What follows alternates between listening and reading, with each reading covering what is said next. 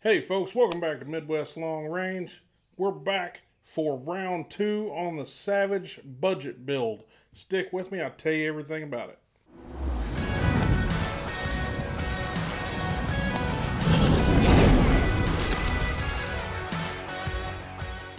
Alright guys, so we're just going to kind of jump right into what has been done to the Savage since the last time you saw it. Obviously, it has changed a fair bit, but the barreled action and trigger is still very factory, no modifications whatsoever.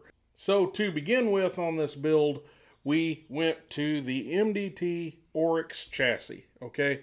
The Oryx chassis is something I've had for a long time. I was planning an older Savage build, and I actually got this in on a trade from a friend of mine. I did not get this from MDT, but you know, it's a really solid piece of equipment. This is a one-piece aluminum chassis from end to end, and for the money, it's going to be a hard one to beat for stability and rigidity and just having a very good platform to start with. From there, we added the MKM machine grip system here, vertical grip. It has all kinds of different interchangeable parts and what have you that go on it to help you fit this to your hand. I've got a piece here that modifies it to where it helps me get onto the trigger correctly, and it's got a little bit of a palm swell inserted over here. There's pieces you can move and change that thing all over the place. From there, we go up the rifle a little ways, and I'm running an EGW 30 MOA rail. So Evolution Gunworks sent that over to me. I run their stuff on about everything I can anymore. For the bang for the buck and the quality of the parts you're getting, they're really hard to beat, guys. The crowning jewel of this kind of is the Arken EP-5. This is one of the top budget scopes in precision rimfire or precision rifle. The price point and the features are going to be next to impossible to beat. Now, with that said, we've got some other scopes coming up in later videos that, you know, we'd like to test. This thing is right around the $500 mark. You get 5 to 25 power, 34 mil tube, 56 mil objective. The turrets are outstanding. Everybody has, by this point, seen Arkens in the EP5 and the SH4s. And so the scope's kind of a known entity in the game today. But who can do a budget build without an Arken, right? It just has to, they kind of go together. We're going to see if having this extra 25 power versus the 14 power we did on the last setup really helps us be able to see and make changes to what we're doing out there. We're going to do the exact same test that we did last time. We'll use that bench rest target again. We'll use the same Normatak ammo. So we're going to use that as a baseline, right? This is our control factor for those of you out there that are into testing. So that is our control, is the Normatak 22. From there, once we get done with that test and we can compare from last time, then we'll roll this thing up and start doing some legitimate ammo testing, and let's figure out what this little Savage likes. So let's jump on this. We're gonna run out to 50 yards, set up the target. Looks like it's coming around. We'll go ahead and load these mags up and do our 25 shot string. All right, here we go.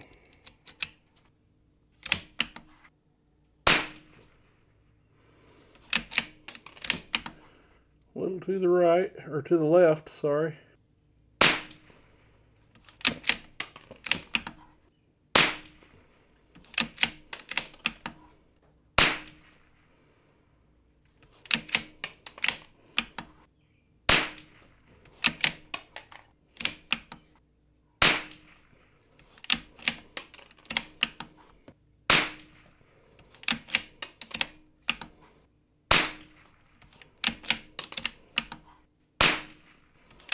There we go. Dang it. Whoa.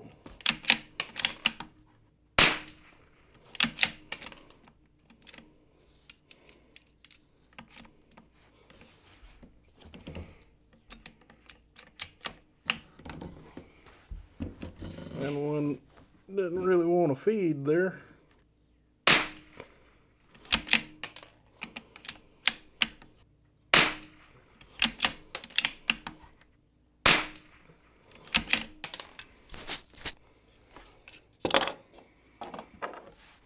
last mag. 10 more rounds. See what we can make happen here. Woo! There it is. Oh no. Don't do this to me, Norma.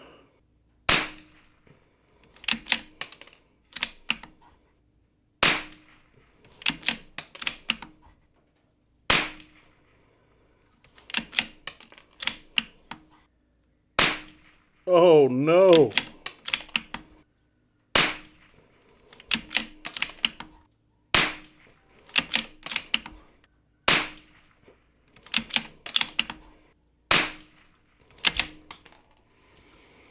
Well, there it is.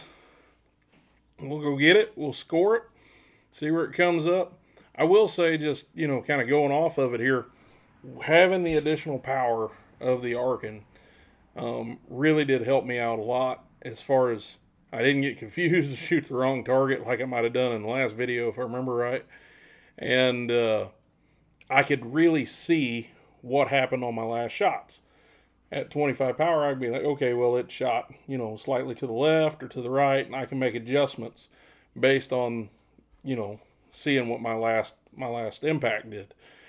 So with that being said, you know, I definitely feel like the optic helped me. I'm not sure if the chassis is any more, you know, it helps me be any more stable or not. The grip, you know, the Boyd's Pro Varmint had a lot of the same features as far as grip angle, and you know, I do certainly have a better cheek weld this time, but you know, the barrel is truly free floated. It is torqued into the chassis, so all of these things are just trying to eliminate variance, right, in the whole setup. So it definitely didn't hurt nothing, but I didn't feel a huge difference there.